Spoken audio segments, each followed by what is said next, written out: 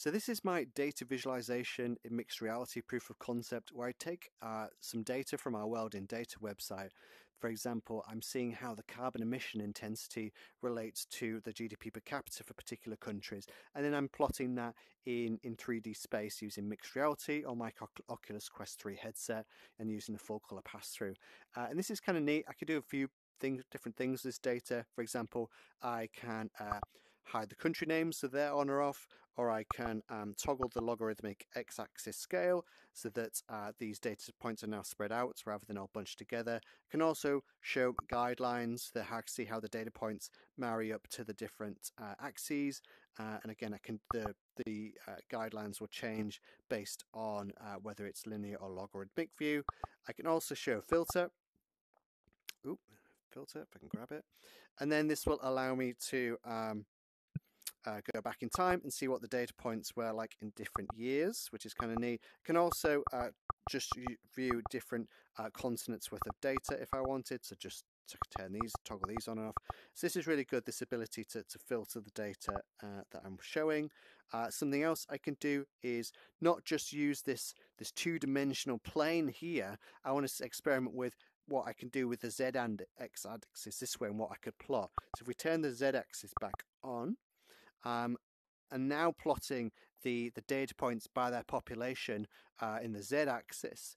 So anything towards the back of the room, like India and China, have got higher population, and all these countries at the front have got less of a population. And the other thing I can do, other than just moving around this data, is pretty liberating and be able to immerse myself in the data, is I can touch them. So if I grab these data points, it gives me a bit more detail. So I can compare them and drag them and compare them side by side just like this if I wanted to, which is pretty neat, being able to do that. And then I can reset these back into position once I've finished comparing them. So this ability to move around the data, like I said, is very liberating, very exciting, and be able to reach out and touch the data gives this element of interactiveness and tactileness to the data as well. So I'm going to knock off the Z axis for now.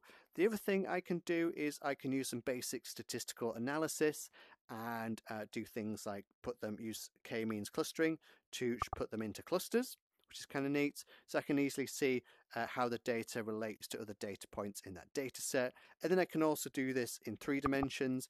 And it's worth mentioning when I'm viewing these data points, if they're in a certain cluster in 2 dimension, they might be in a different cluster in 3 dimensions, because when I move to 3 dimensions, the proximity of the data points in relation to each other is recalculated. They might be actually very different to as it was in 2 dimensions. So yeah, so I've got clustering in there built in using k-means clustering. And the other thing I can do is use linear regression to identify like a trend line in the data, which is really good. And that'll work in both linear and logarithmic.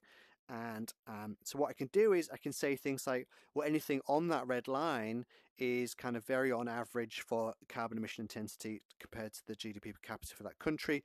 Anything above it, like Russia and this one here, what is it, China, South Africa, that's not good because their carbon emission intensity is higher than average compared to the other countries. And in other countries below the line, like here, Japan, for example, and maybe what's this one here, Germany, I could say they're great, well, doing better because their carbon emission intensity is below the trend line, below average for its GDP per capita based on the carbon emission intensity.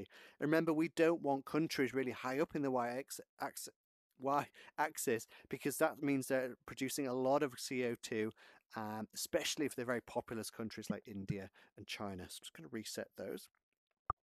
The other thing I can do is I can see how the data has moved over time. Now, because I've got data points for a few years, what I'm doing here is plotting and seeing how the data, where those data points were in 2013 and where they were in 2018, and then plotting a line between them. If the carbon emission intensity is actually increased, that's bad, so I'm making a red line like these ones here.